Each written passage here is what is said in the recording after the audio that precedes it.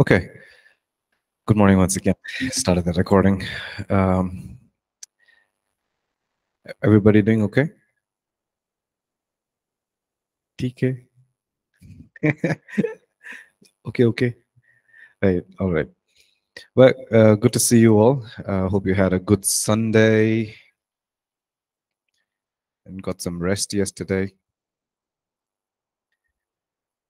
My day was not that great, at least towards the end of it yesterday.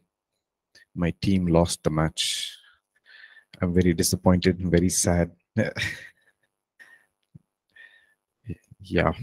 So I went to sleep very, very sad. But anyways.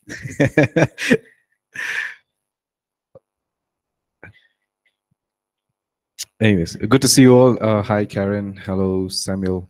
I think there's a little bit of boom, right? Just cut the gains, maybe. Okay. Hi, Nina, once again. Hello, Shiv Kumar. Samuel, good to see you. Prabhu, hello. Thanks for joining. Okay. All right. Let's just do a quick recap of everything that we covered in the last class, last week. I hope you were able to download the PDF. Everybody got the PDF of the class notes? Yes? No? It's the famous Indian nod I'm getting. Okay. Okay, great. So what are some of the things that we covered last week? We saw some of the biblical reasons as to why ministering healing and deliverance is important. First thing, it reveals the nature of God. Okay. Second, it reveals God's greatness. Third, it demonstrates God's compassion. Okay.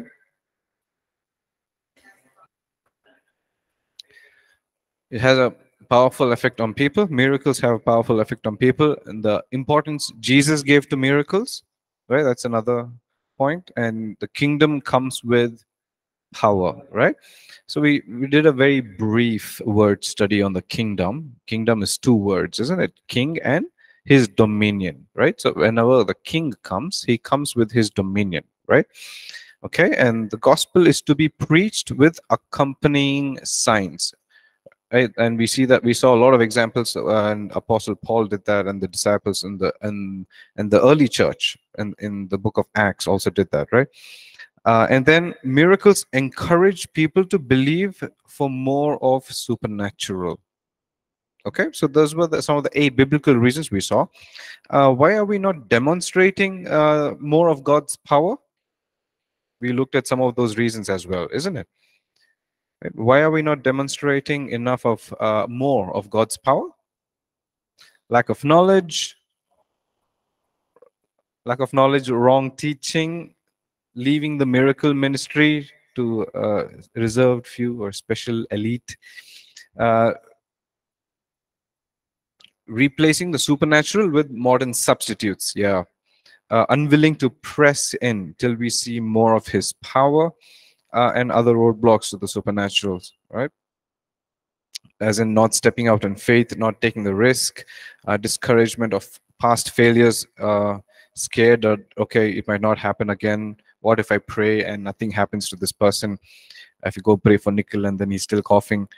Oh, so let me just, but all of those are some of the things that we covered in the last class, right? So let's just go on today to the next chapter,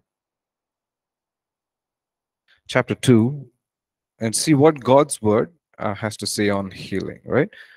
What God's word says about healing. Okay, you guys ready? You'll want to learn more? Yes?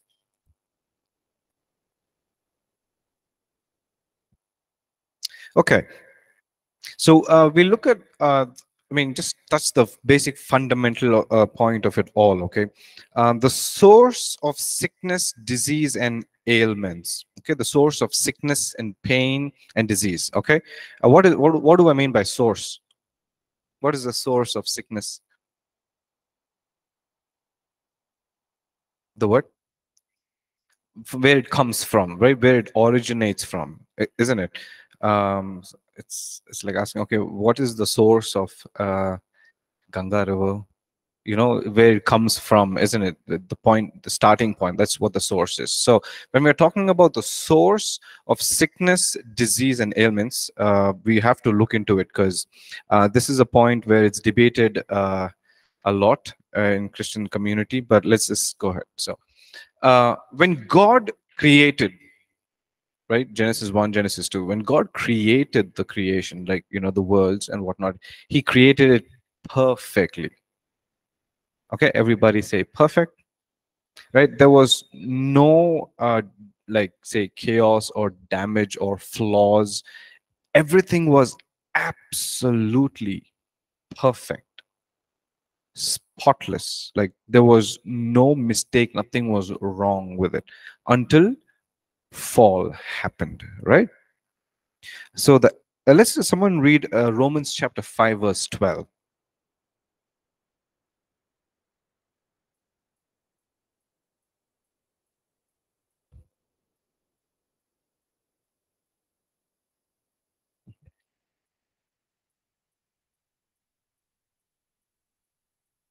Right, so the effect of the fall, which is sin. Okay, can someone define sin?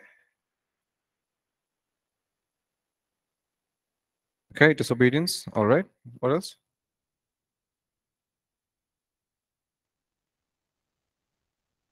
Sorry, I can't hear you there. Lawlessness. Okay, sin is disobedience, lawlessness. What else?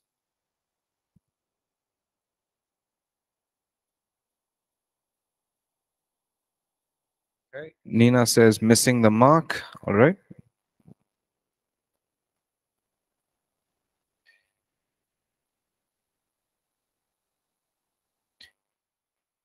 sorry. Sin is death. Okay, wages of sin is death. Okay, what is sin in Hindi? What do you say? Papa. Correct.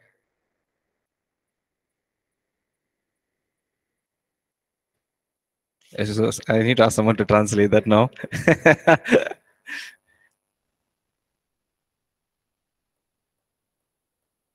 You all asked me one question, no, when we last semester. It was a joke, and then you came and asked me, okay, which fruit did Adam and Eve eat? And then very intelligently, you all said papaya, and then because papaya, and then I laughed so hard. So, yeah. So, like, say, Nina says, missing the mark, isn't it? It's falling short. So, exactly. So, I was one of the definitions of sin. I mean, there is no one proper definition of it. Okay, is, say, missing the mark. Okay, so the Bible says all have sinned and fallen short of the glory. Okay, so let's say, imagine you're doing a high jump, right? You're doing a high jump and you don't clear, but your leg hits the bar and it falls off, right? So you've missed the mark, right? It's falling short. So all have sinned and fallen short of the glory of God, isn't it? And so another definition which I like is sin is basically um, it's the it's what do I say? It's a fault in design, so to speak, right? It becomes a fault in design. So when I said God created everything perfectly, sin came and did something to that design. You with me? Okay, so that is that is the beginning of everything that we're going to learn about, right? The source of sickness, disease, and ailment. So because of the fall, the first reason, okay, is man's disobedience. Okay, the first point is man's disobedience. The natural process of decay and corruption set since the fall. So because of the fall that happened in Genesis chapter 3, as a consequence of all of that, sin, sickness came in. Okay? Because of man's disobedience. Okay, can someone read Romans chapter 8, verse 19 to 23, please?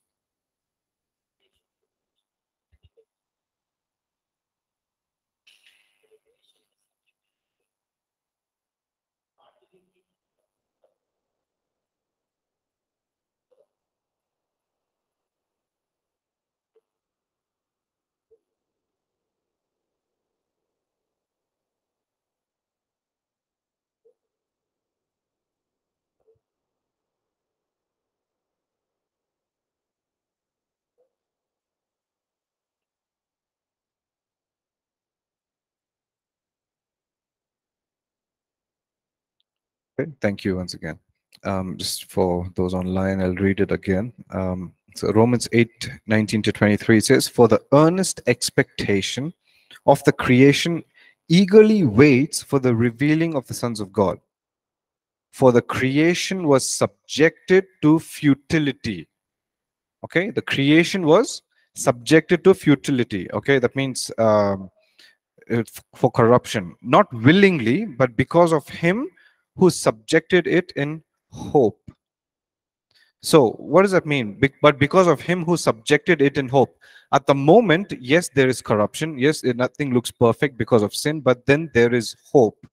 Verse 21. Because the creation itself also will be delivered from the bondage of corruption. So it goes on to say, okay, there is a day coming, there is a time coming where creation will be delivered from this bondage of corruption, okay, into the glorious liberty of the children of God. Verse 22.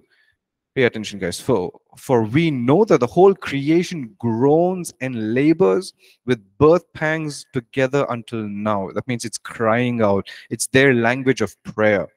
Not only that, but we also have the first fruits of the Spirit.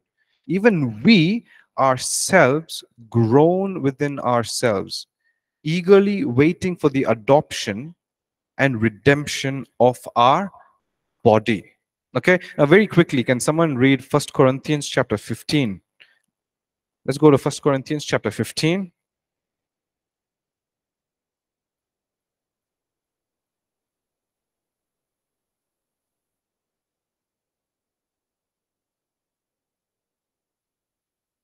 Verse 53 and 54.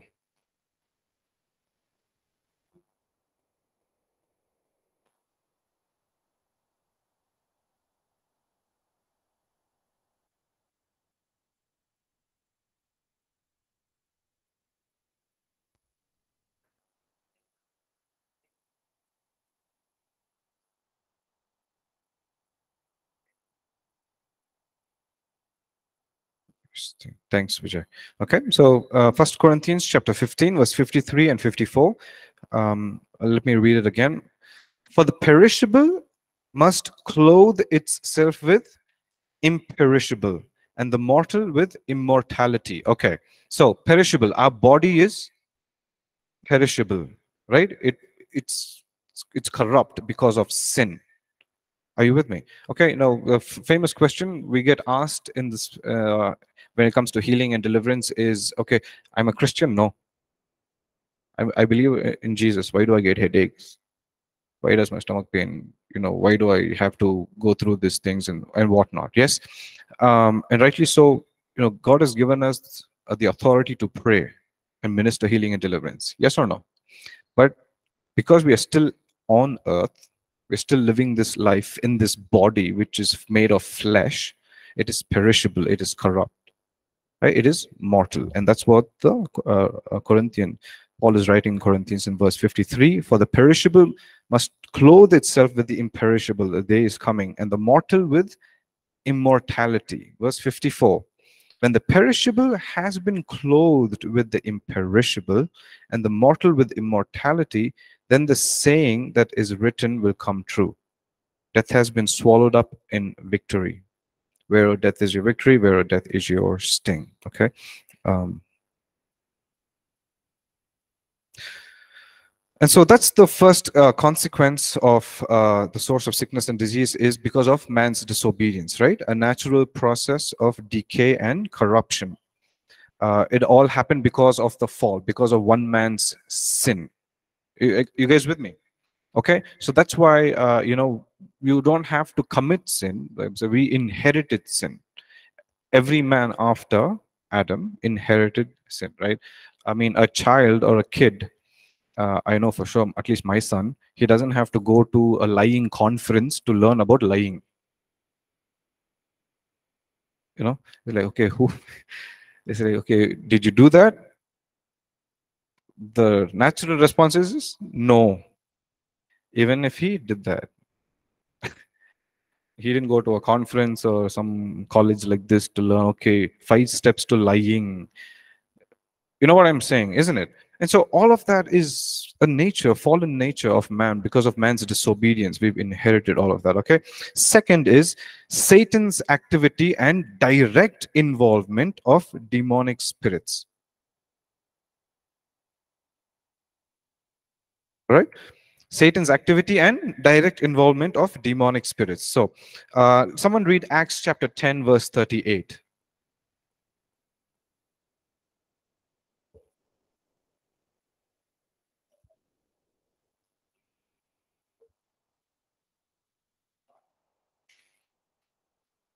Yeah, thank you.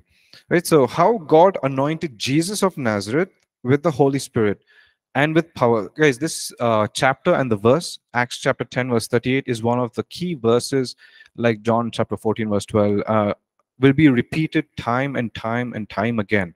Right, so these are one of the key chapter scriptures for this course. Okay, Acts chapter 10, verse 37, 38. So how God anointed Jesus of Nazareth with the Holy Spirit and with power, who went about doing good and healing all who were oppressed by the devil, for God was with him. So Jesus went about healing and delivering everyone who was oppressed by the devil. Okay, so now, guys, um, we know all sicknesses, right? Is due to demonic spirit, but then there are a few that we can recognize and say, "He's like, hey, this is 100%, from the devil." So some of them are mentioned in your notes. It is incurable diseases. There are quite a lot. Birth defect and deformities, right? Unexplainable diseases, symptoms that get worse after prayer and ministry, symptoms that seem to move around to different regions of the body during prayer and ministry. So these are all the indications of clear oppression by the demonic spirit. Are you guys with me? Okay, so first one is man's disobedience. Yes, the fallen nature of the man because of the corruption. The second is the devil absolutely hates us. Okay, like it or not. Okay, if you feel sad or happy, he doesn't care. He absolutely hates you. He doesn't want you to be happy. He doesn't want you to be whole. He doesn't want you to live a healthy life. He wants to destroy you, kill you. Okay, and then third one is natural causes. Okay, natural causes is we as human beings go out of our way to destroy our body. What do we mean by that? Okay, alcohol abuse, drug abuse, too much of sugar, obesity, right? No exercise, no workout, whatever it is. Okay, one life, eat whatever you want, do whatever you want, just gonna live once. Things like that. You get what I'm saying, right? So again, this, we have to take care of this body, right? So for example, so I was going to say I'm a singer, but I sing. Okay, I'm in worship ministry. I have to lead worship, isn't it? So if I and I'm 35 years old, great, yes, yeah. So you all know my age now, okay? And I want to do this for, let's say, another 35 years. That's how long I've covered my life insurance policy with 70. Okay, so let's say I want to do it for another 35 years. I have to take care of my voice, right? I have to do everything I can to protect it. That means not constantly, say, abusing it by, say, screaming, which is not natural. If I am talking in this volume all the time, it's me abusing is my voice, right? And say proper diet, like say not no too much oily foods and stuff like that, no too much ice cream, no too much coke, etc., etc. I just take precautions. I eat ice cream, I drink coke, okay, and I also eat oily foods, but don't overdo it. You know your balance, and so that's how I have to take care of my vocal cords, isn't it? And so because if I want to keep doing what I love doing for another 35 years or longer, you with me? Right? And if God has called us for ministry, right, and then say he tells me to go to Himalayas or some mountain place regions and whatnot. So I have to be physically fit also to climb those mountains and whatnot. You get what I'm saying? So you need to take care of your body, if you want to do what God has called you to do, and if you like doing what you're doing. Are you guys with me? Right. So three main reasons we touched upon regarding this, the source is because of man's disobedience, Satan's, he oppresses us, and then natural causes. Okay. So in all of this, right, the good news is that Jesus Christ came and paid the price for us all. Amen. Right, he came and he paid the price, and we learn more about it as we go ahead. Right, he has redeemed us. He has brought you and me with a price. Right, he took our place on the cross, so that you and I can be whole. Amen. Okay, so this classic question, does God send disease or sickness?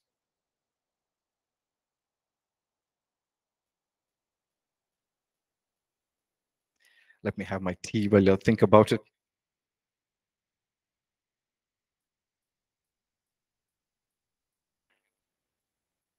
Okay, the simple answer and a resounding answer is absolutely no.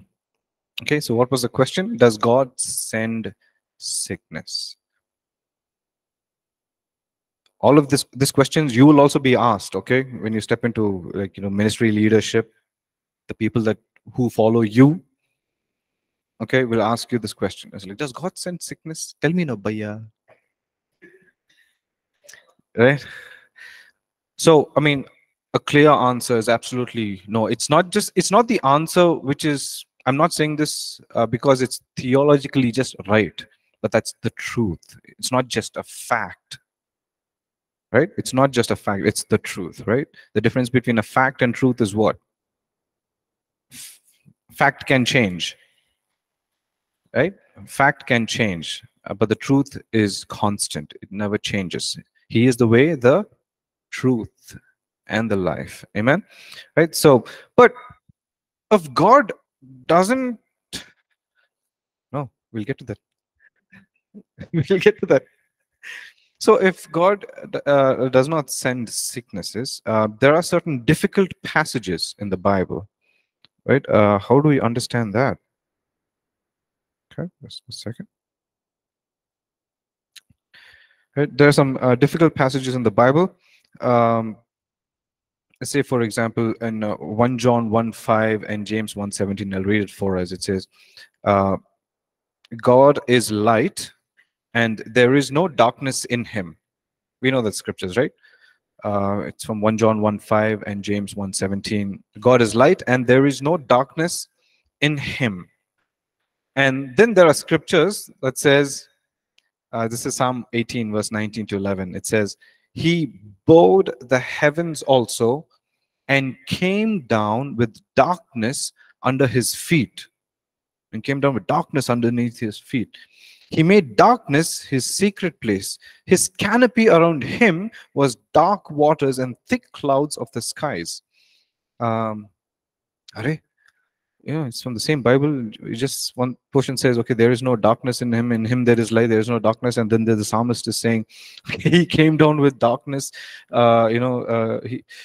surrounded him. Where is that? His canopy around him was dark waters. I was like, what is happening? Some of the difficult passages, okay? Pay attention, follow me. Another one, Titus chapter 1, verse 2.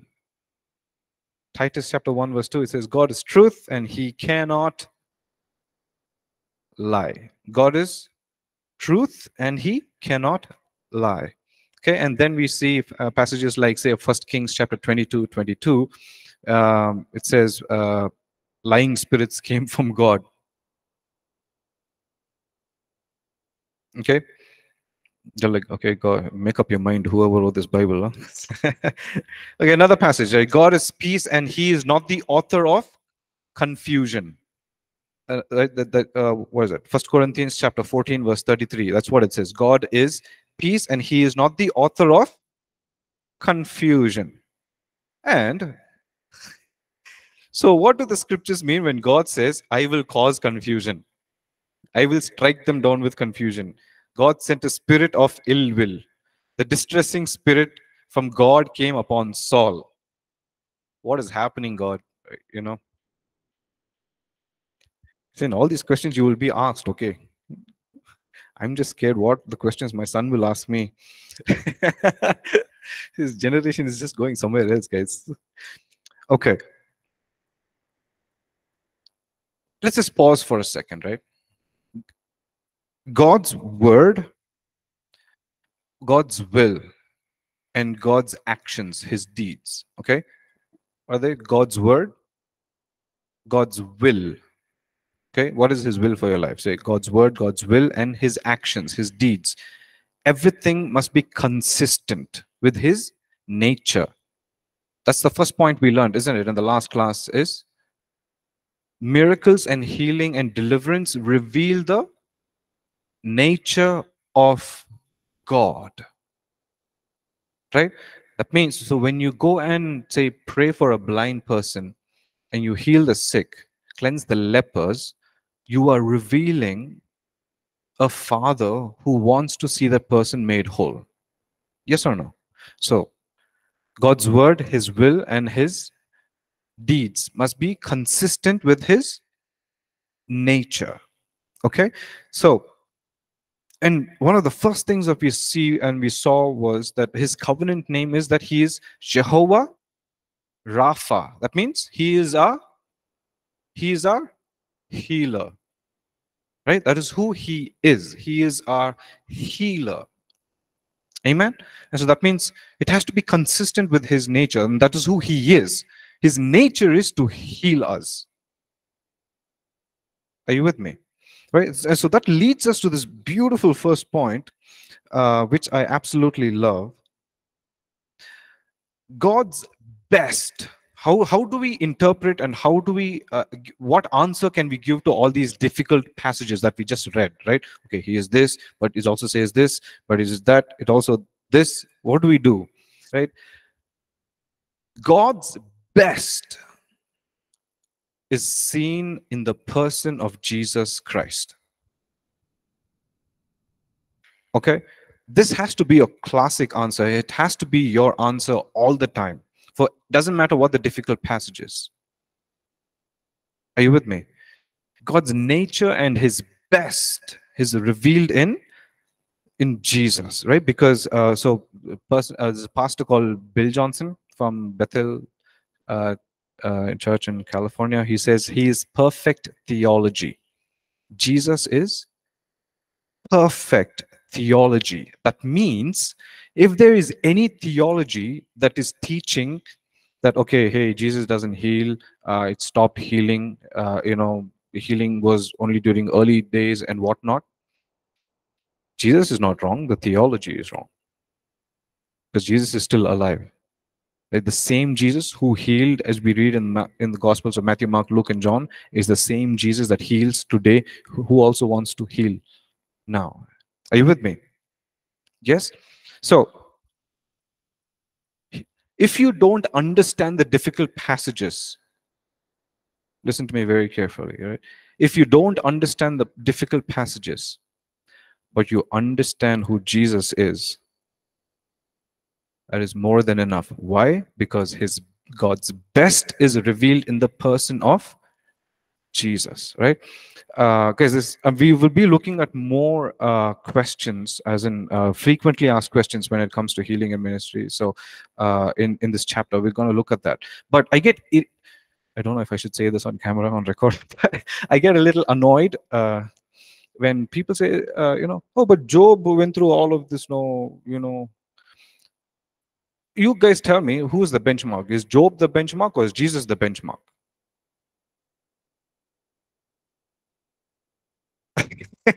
Right? I don't follow the gospel of Job.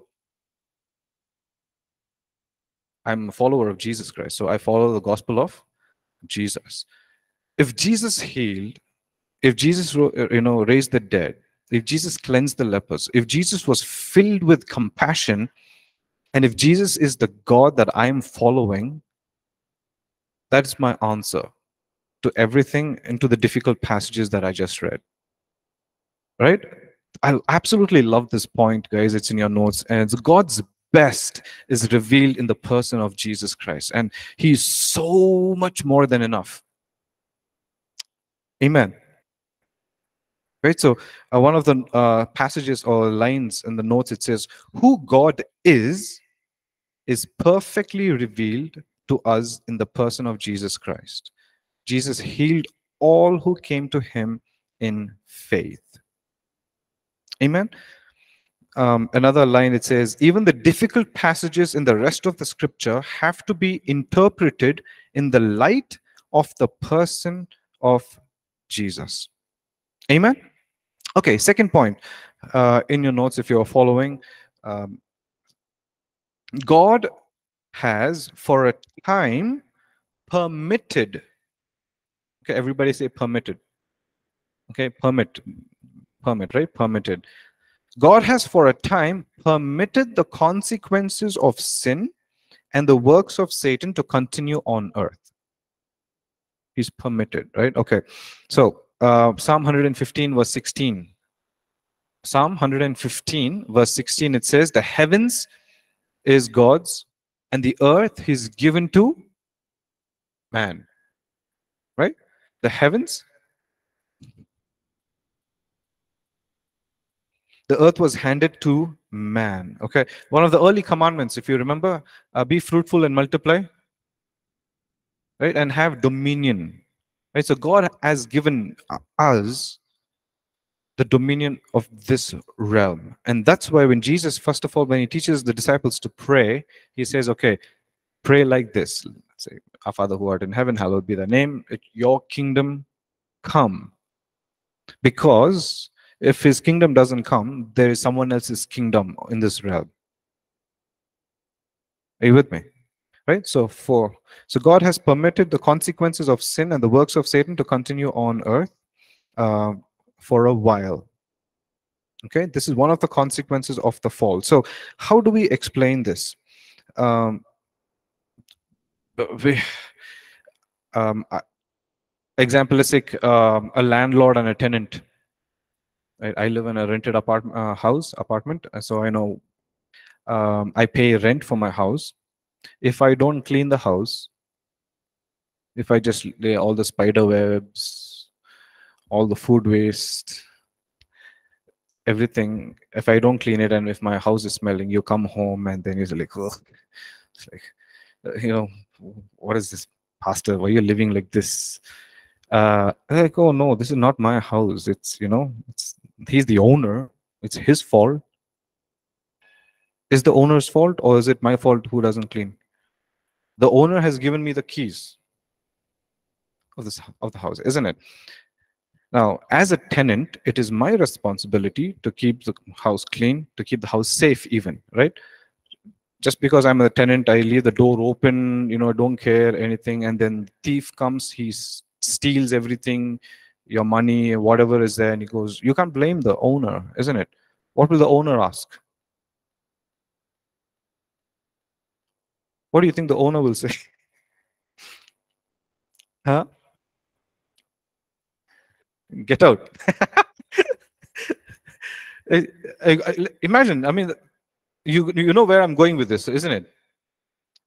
Okay, say, okay, owner is like, what is this? My house got stolen and all. What were you doing?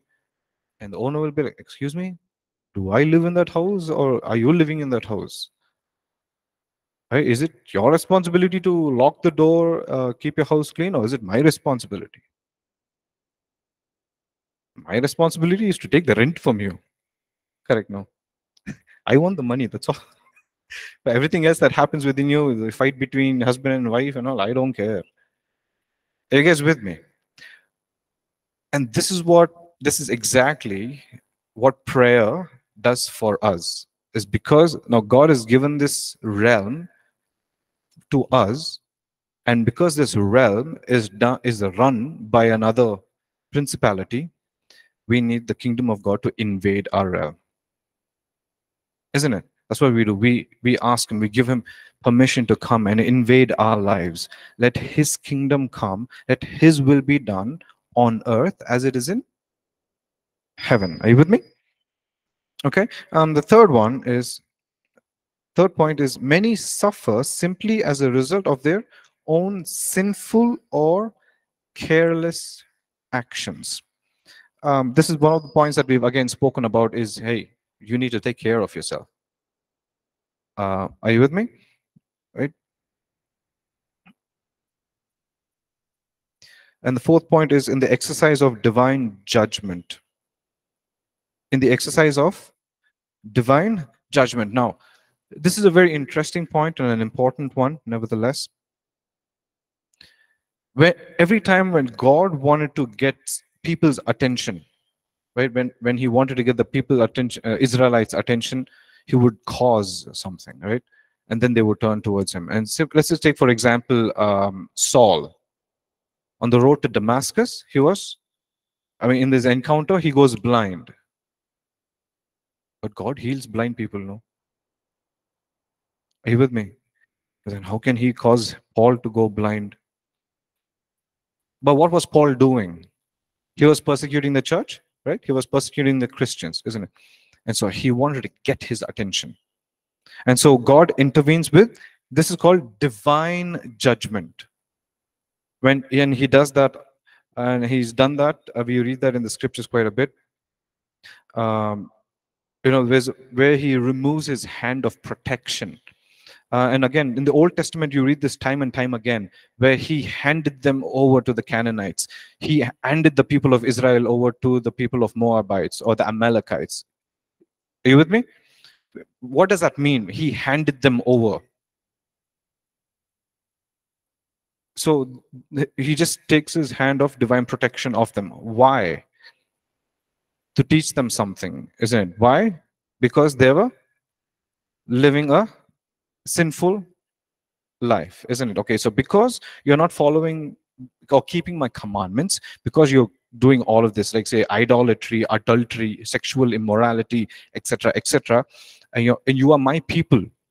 I have called you by my name, isn't it? And if you don't live according to my commandments, I need your attention. And so for a moment, I'm going to take my divine hand of protection over you.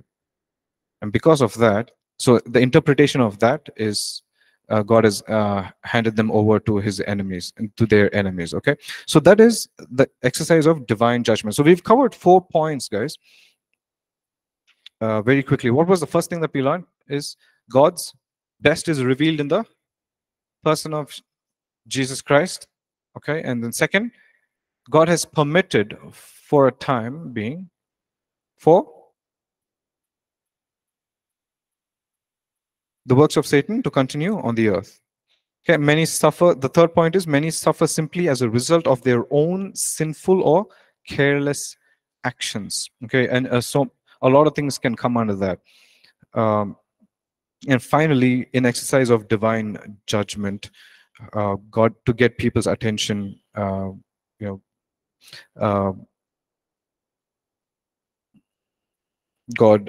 does what he does. Okay, so in conclusion, God is not the author of sickness and disease. This is not his intent or design for the people. God is not the author of sickness and disease, and this is not his intent or design for people. His will, his word, and his actions will always be consistent with his nature. Okay, so we'll pause here for this session. We will take a break and we'll resume our next one. All right. Okay, let me just stop the recording.